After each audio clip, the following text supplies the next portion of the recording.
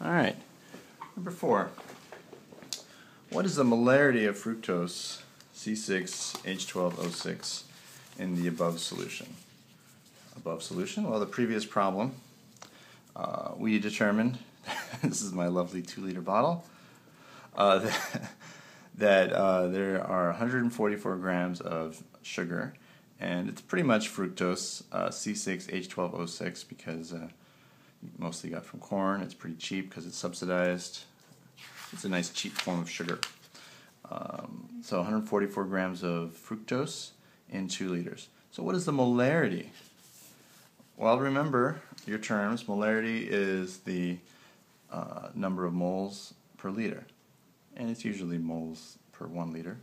But you could solve it by putting in the moles of fructose, dividing it by the number of liters in your solution, and that'll get you your molarity. The equation is molarity is equal to N over V, and the number of moles over volume.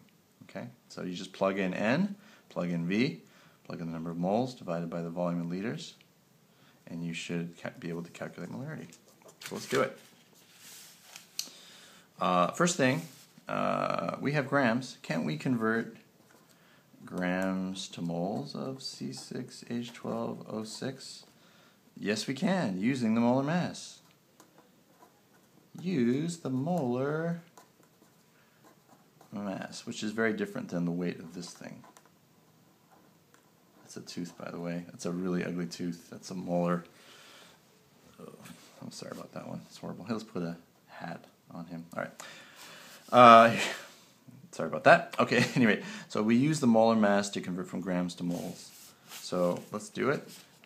Add up the weight of 6 carbons, 12 hydrogens, and 6 oxygens using the periodic table. We get about 180.16 grams of C6H12O6 per mole.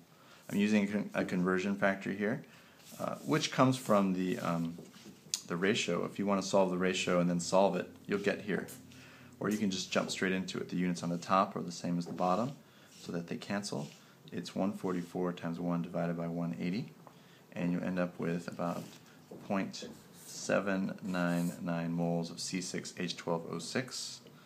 I'm going to assume this is 2.0 liters, just to have 2 significant digits. Let's not change this until the end. Okay. So this is how many moles. Now we're ready to go. We have the volume in, which is 2 liters, right? Now we have our moles, 0.799 moles of fructose. So let's just this divided by this, and you do the math, and it goes. It's 0.3996447 ... keeps going. Molarity of C6H12O6 of fructose.